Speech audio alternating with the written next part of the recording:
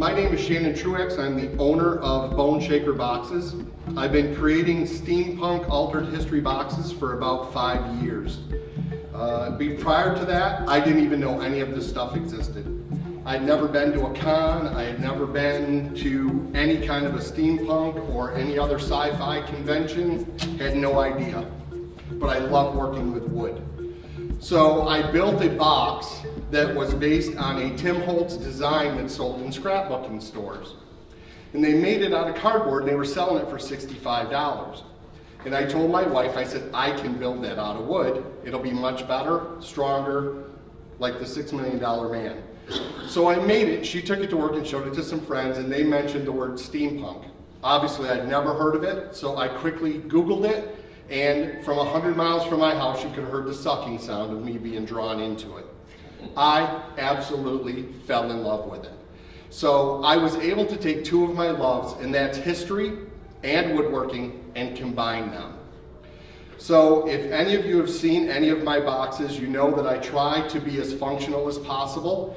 This is a tea for one box. It is fully functional. Any place that you can have open flame, you can make yourself a pot of tea. First of all, we're going to talk about design. What is steampunk? What can we do with wood in steampunk, and what can you make out of wood for steampunk? Okay, when it comes to design, let's move over to this box. So what we have is we have a stove in here that is approximately 6.5 by 6.5. Obviously, I can't make a 5.5 in a 5.5 inch box and fit a 6.5 by 6.5 inch object in it. But what do I want it to do? Well, I want it to be able to completely hide the stove so that it can close up. So right there, I'm already starting to dictate what size my box is going to be. All right? There's different ways you can do that. You can slide it in, you can hinge it up, that will cut down on some area. But the way that I approach it is that I either have a box for a purpose or a purpose for a box. That's these two examples. A box for a purpose. I want to be able to have a pot of tea anywhere I am. That's why you build a box like this. A purpose for a box. I have the faceplate out of a 1960s era jet fighter. What the hell am I going to do with it? Well, I'm going to put it into a box and I'm going to make it look like it came from the Royal Air Service in Britain. So that's how I approach all of my boxes. The star of my show has always been the bar box. Everybody loves the bar box. I want to go to conventions and I want to get hammered. So I built a box that is literally a portable bar. You pour the drink in the funnel, it goes down into the mixing chamber, you open the needle valve and it dispenses the drink. It holds the jiggers, it holds the liquor, it holds all of the mixers, it holds everything. It's a big box, it's a heavy box. So for boxes that I build, it's all dictated on what I want to do. Now you also have to put in, is the box for a male or for a female? If the box is for a male, it can usually be a little heavier, it can usually be a little bulkier. If it's for a female, it usually needs to be a little lighter weight. I use most often 1/2 inch hardwood plywood for all of my boxes. The reason being is because it's fairly lightweight, it is unbelievably strong, and it holds fasteners very well. Yes? Plywood, how many ply? Most import plywoods, when you're talking about 1/2 inch, are usually 7. Okay, if you get up to 3/4, a lot of times that can go to 11 or 13. And the 1/2 inch, I very rarely ever have any kind of warpage on it. 3/8 will warp, 1/4 inch will warp. If you try to build anything out of those, you're going to have to keep it pretty small and you're going to have to secure it very, very well. All right, so other than that, for design, like I said, what you want the box to do or what you want to build the box around is going to dictate the design. Now the steampunk part of it. This is where I kind of have people get upset with me. Steampunk is a look. It is an aesthetic. That is all it is. There are no rules, there are no laws, there are nothing that says something is or is not steampunk.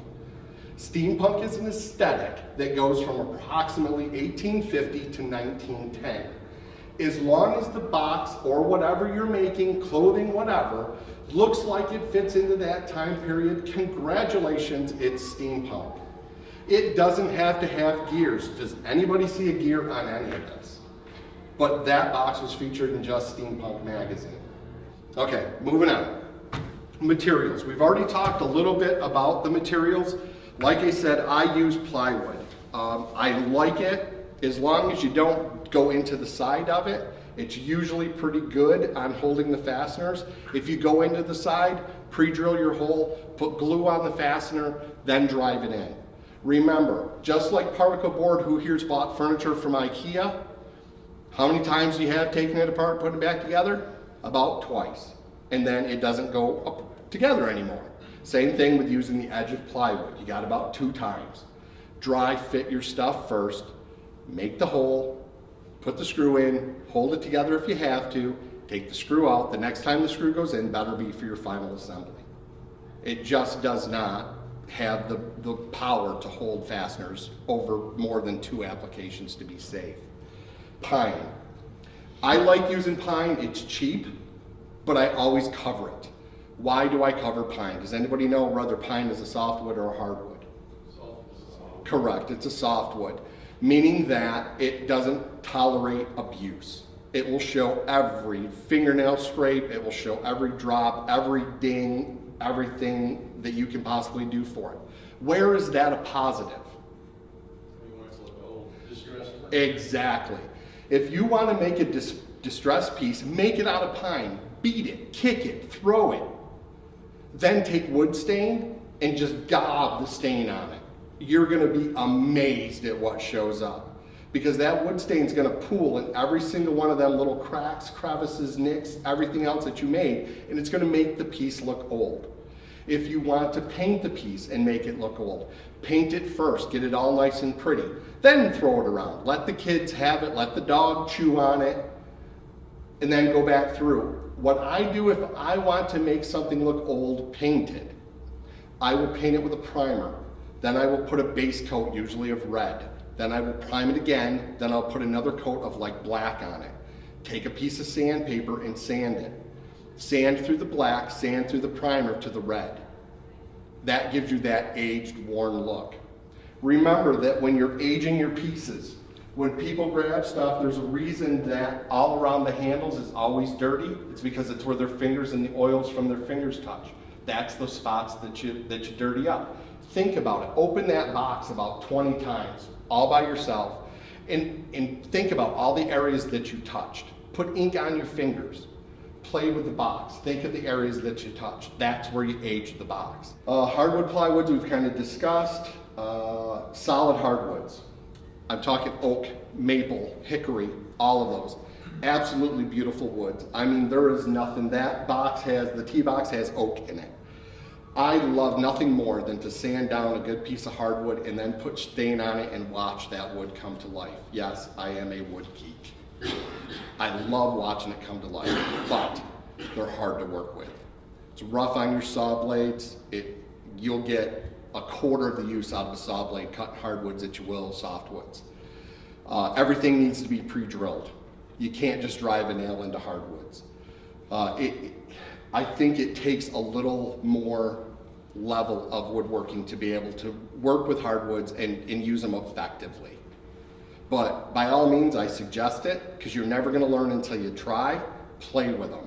But don't try to make a full-size box out of oak. One, it's going to cost you an arm and a leg to do it. You know, oak on average is probably going to run you anywhere from $3 to $9 a lineal foot. And it gets pricey quick. All right, any questions on wood choices? All right, am I going too fast?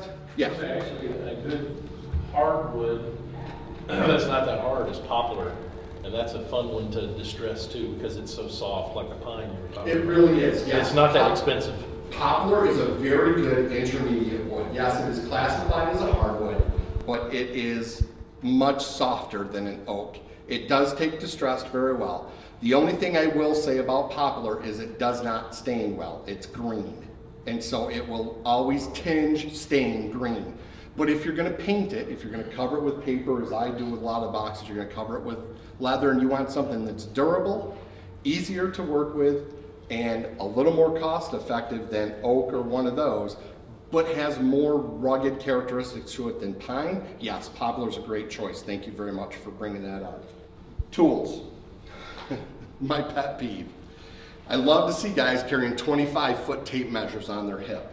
What the hell are you gonna do with that thing? Build a house. Right, your garage isn't 25 feet across it. Why? I carry 8 and 10. They'll fit in my pocket, they're easy to handle. The other thing is learn how to read it. There's an app called Tapulator. I love that app because it will take any measurement, you can add, you can subtract, you can divide, you can do anything you want to it, and it actually shows you on a tape measure what the answer is. So when I'm placing hinges, and I have 9 inches across, I have a 1-inch hinge. I'm gonna put 2 of those in there. I take 9, subtract the 2 inches for the hinges, divide that by 3, and the measurement it gives me will let me space those hinges out perfectly. And Tapulator does it in a heartbeat. It's an absolutely wonderful app. Hammer, 16 ounce. Most people will say that they want like a 24-ounce hammer. Okay, if you're framing a house, buy a 24-ounce hammer. If you're doing work around your house, normal work around the house, if you're doing just work out in your shop, 16 ounce is plenty. I have 2, I have a 16 ounce, and then I also have a tack hammer. And the reason I have a tack hammer is because I drive a lot of tacks. Also, ball peen hammers. I don't know if I addressed it in here, another one of my pet peeves. Do not hit rivets with a wood hammer. A wood hammer is not hardened, it's not designed to hit rivets. That's what a ball peen hammer is for. The other thing is that if you're doing a lot of work and you're using like wood chisels, stuff like that, go to Harbor Freight. Buy one of the little mallets that they have that has the plastic and rubber ends on them. It's gonna save your chisels. Any hand tools, other than drills, saws, sawzall, any of that stuff, buy the corded ones. Do not waste your money on the rechargeable battery ones. And I'll tell you why. You're not a contractor. You're not going to be out there using that tool every day. The worst thing you can do for a rechargeable battery is to charge it, use it for 30 seconds, and then let it set. You're throwing money away if you buy the rechargeables. Buy the cord, learn to deal with the cord. It's not that difficult. Go out and buy yourself a contractor grade 18 volt or 22 volt contractor's grade drill driver. You will not regret that purchase. They will last you your lifetime. They're lightweight. They have all the power in the world. You can't stop them. If you go out and you buy a cheap tool, if you're going to buy a cheap tool knowing that you're going to throw it away and you're going to buy another cheap tool, go ahead. But go out and spend $200–300 on a good drill driver. If you're building boxes like these, you're going to have that in your hand constantly. So it's worth it to spend the money on the proper tools. When it comes to table saws, stuff like that, I have basic. I bought mine at Home Depot. I think it's an 18-inch, maybe 24-inch tabletop model. I bought my drill press at Harbor Freight for $79. I bought my compound miter saw at Home Depot or Lowe's for $119 on sale. I don't have Jet tools. I don't have the Norm Abrams tool bin that a lot of people have. And yet I can still make very nice materials. But I take my time and I cut straight. Straight edge, I can't tell you enough. Invest in good straight edges. There's not a cut that you can't make with a skill saw that you can make with a table saw if you have a good straight edge. And I can't tell you when it comes to assembly, especially on boxes like this, having straight, square edges is utmost important. Now you can take a lot of this stuff and you can fill them, you can putty them, you can go through and you can put them on belt sanders and you can do all that, but that's just time that you could have been building more stuff if you don't take the time to do that and cut it straight. Drill bits, buy the good kits. Dull drill bits are terrible. You go to touch them to the wood, they wander all over. Go to Harbor Freight. I think for $3.99 you can buy a spring-loaded prick punch. The thing's friggin' awesome. You put your point on your piece of wood, you take it, you put it on there, and you push down, and it'll spring, and it'll drive, and it'll actually put a point, a little divot into the wood. And then you can drill, and you don't have to worry about your drill bit wandering all over hell. It's a great $3.99 purchase. Wood glue and super glue. I use Gorilla Glue. I use the Gorilla Super Glue, and I use the Gorilla Wood Glue. They haven't failed me. Elmer still works. I don't like the Gorilla, the kind of brownish glue that they have that's water activated. Yeah, it foams and goes all over hell's half acre. And it don't come off. It's a great glue, but it doesn't come off. The other thing I do is when I'm building, because all of my stuff is fairly small, is I dot super glue, and then I fill in between those dots with wood glue. That gives me a workable surface in about 1.5 minutes. So as long as you're careful with it, you can start gluing and putting on the fabric or doing whatever you got to it while that wood glue is setting. So that's really sped up my production. I don't have to clamp stuff with wood glue on it, let it set overnight, then come back out and use it the next day. So use a combination of super glue and wood glue to hold your stuff together. Obviously, if you're building cutting boards, if you're building something that's big, that's going to be exposed to water or something like that, do not do that. The other thing is that with a lot of my boxes, you can see that they're paper covered. I use the paper as it's actually holding the wood together. Paper is very, very strong. Everybody take one of the pieces that you had like this and crumple it in your fingers like this and try to break it. It takes a lot of force to break it. It rips very easily, but to actually break the paper, it takes quite a bit of force. So if you take pieces of 1/4 inch and you take one sheet of paper and you lay it in there, you just put in an actual angle over every square inch of that that's going to help hold that wood together. I use that constantly. And if I'm doing something where I think it's going to be under a little bit of stress, I'll use thicker paper. I'll use like cardstock. And I've had stuff, I'll take any of the purses out there that I have, there's no mechanical fasteners that hold them together. I'll stand on them. I weigh 250 pounds. I'll stand on every one of them. And the reason that they're so strong is because of that paper bond. Depending on what you're doing with your piece, it's usually easier to assemble it and then sand it.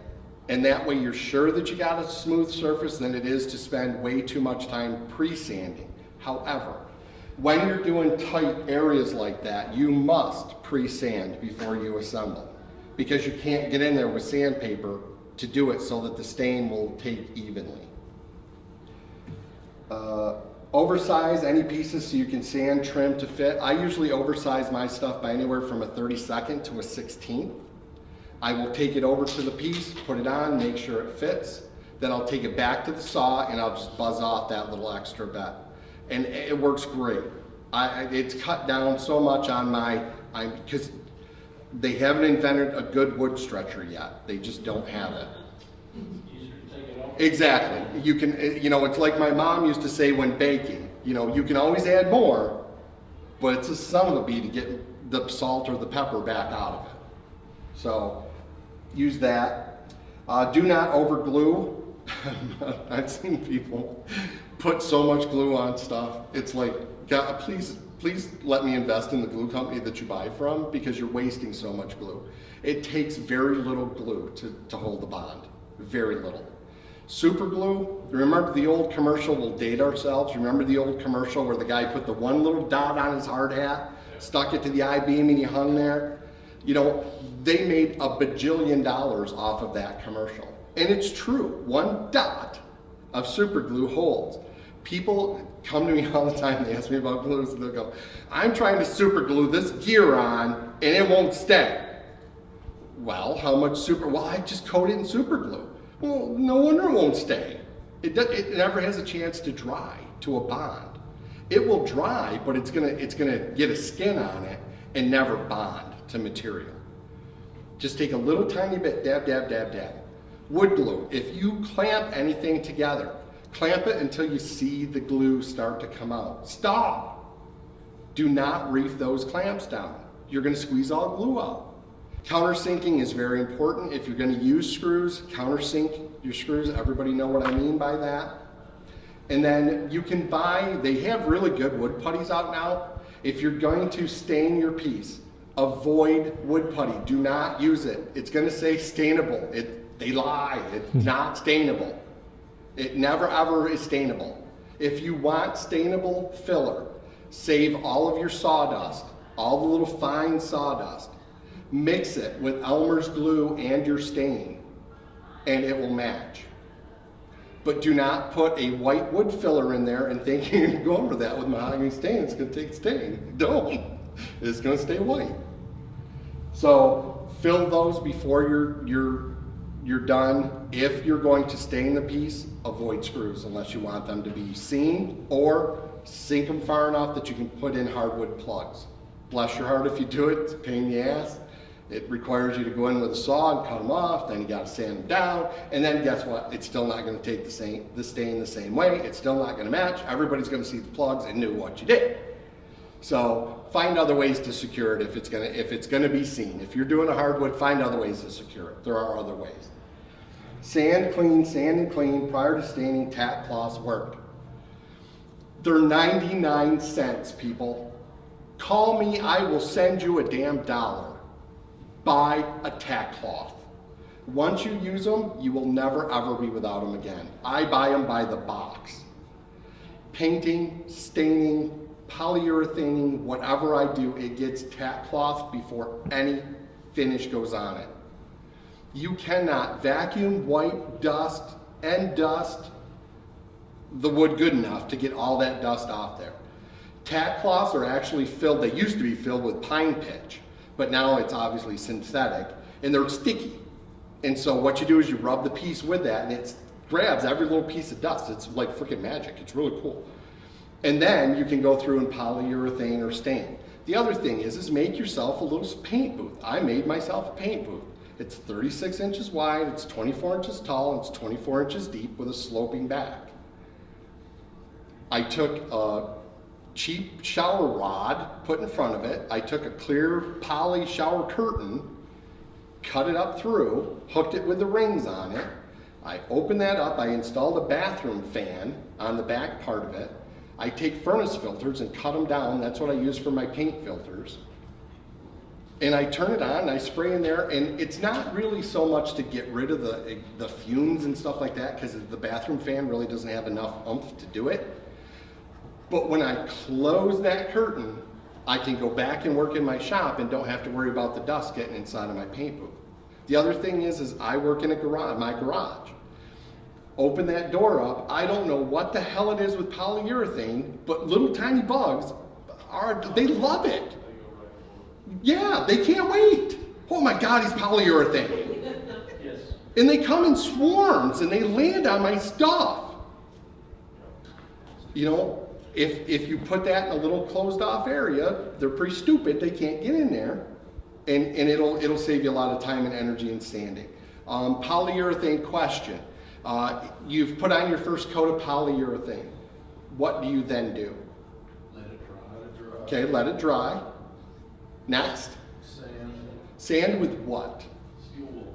What kind of steel wool? Like triple or quadruple zeros. Quadruple aught is what it's called. Do not ever, ever, ever, ever touch polyurethane with sandpaper. That's one reason. The other reason, does anybody know what it is? When you sand, it generates heat. Sandpaper generates an unbelievable amount of heat. It will soften the polyurethane. So always use quadruple aught steel wool. Then what are we going to do? No, we're going to tack rag it. That's what we're going to do. Then we're going to polyurethane it again. The general rule of thumb, if it's something that's just going to be visually seen, polyurethane 2 to 3 coats is enough. If it's something that you're going to use for like a tabletop or something like that, if you're not putting on at least 5 to 7 coats, don't even bother. Because you're not putting enough polyurethane on there to do any good. Does everybody know the difference between gloss, satin, and matte and what they're used for? Okay, When would I use a gloss? Anybody? When you're doing a really thick, countertop, bar table, something like that, something that's going to take a lot of wear and tear, usually glosses are like that. Okay, very good. When would I use a matte? Anything that's going to be handled, do not put gloss on it. It will show every fingerprint. It will show every scuff, every scrape. The only time that you ever use gloss is if you're going to do a showpiece. It's going to be something that's going to be set up on the mantle and nobody's ever going to touch it, or you're going to put on about 12 layers of it and it's going to be a durable surface. And the only reason that you use gloss then is because that shows the depth. That's the whole reason you use gloss, is because it shows the depth. Who wants to know a very cool trick to use with polyurethane, especially gloss? Nobody? Fine, I'll move on.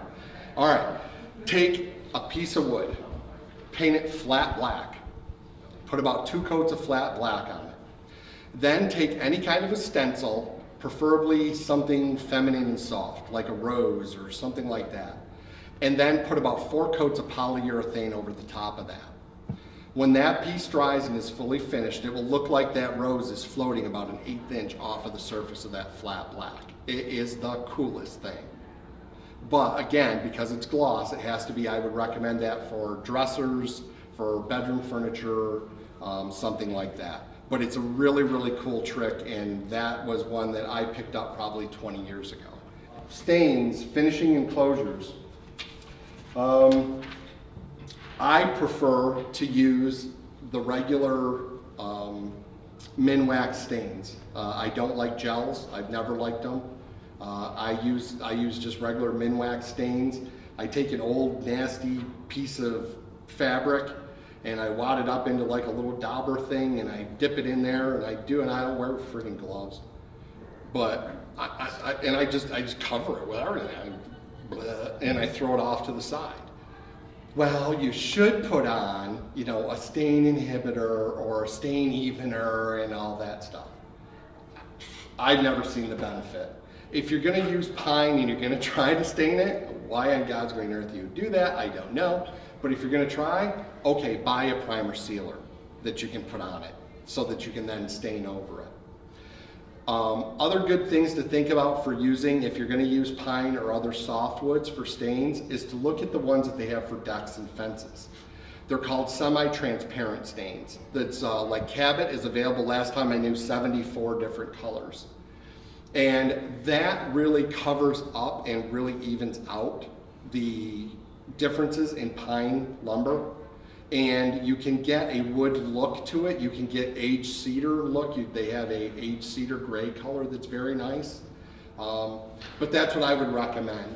But whatever stain you use, you make sure it's a good one. Don't cheap out on that stuff. Because this is going to be the end result. This is what your product's going to look like when you set it in your home or you set it on your shelf for sale. This is what it's going to end up. This is not the stage to cheap out on stuff. Paper. I use heavy scrapbook paper, Joann's, Hobby Lobby, all of those sell it. They sell it in a myriad of colors, patterns, designs. You can get it anywhere under the sun. Pleather. This box is covered in pleather. If anybody doesn't know what pleather is, it's fake leather. You can buy that, again, Joann's, Hobby Lobby, all of those have it. It is about 1/3 of the cost of real leather. The problem is that the backing of it, a lot of them are very fluffy, I guess is the best way to describe it. Yeah, and it's hard to get them to stick to the surface. It does, yeah. So it can be as easy to work with as leather, or it can be even more difficult to work as leather. So the thing that I'll say is, I don't care what you put on your box, because it's gonna look awesome. I don't care what you put on there.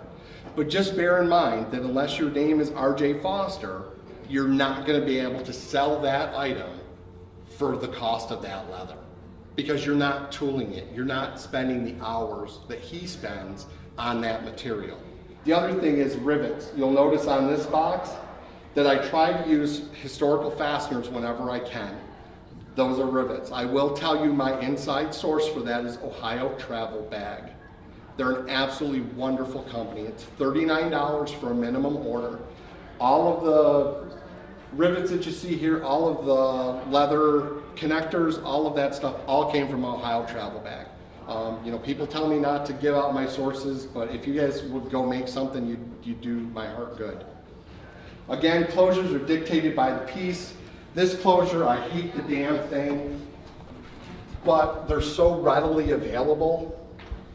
And I don't know if they're called swing clasps, I don't know what they're called, but hell, you see them on corsets and everything else.